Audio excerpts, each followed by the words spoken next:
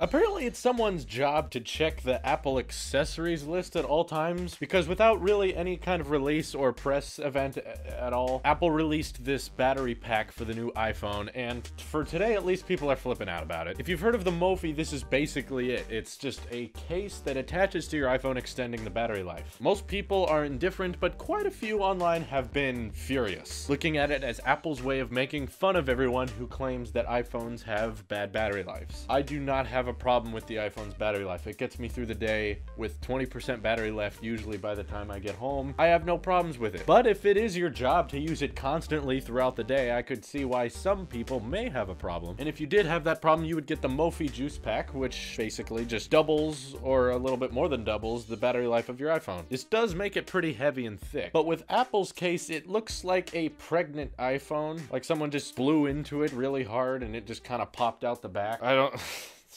Someone's idea. Could it really be as simple as Apple just really hates the Mophie company for whatever reason? Hello everyone! Don't you wish your iPhone had a bigger battery? We can provide it to you. What are you doing? No. Ours is better. I'm just trying to make an accessory with your product. No. $99. It's our invention now. But get out. We're just supposed to die? Mm-hmm. Go. Okay.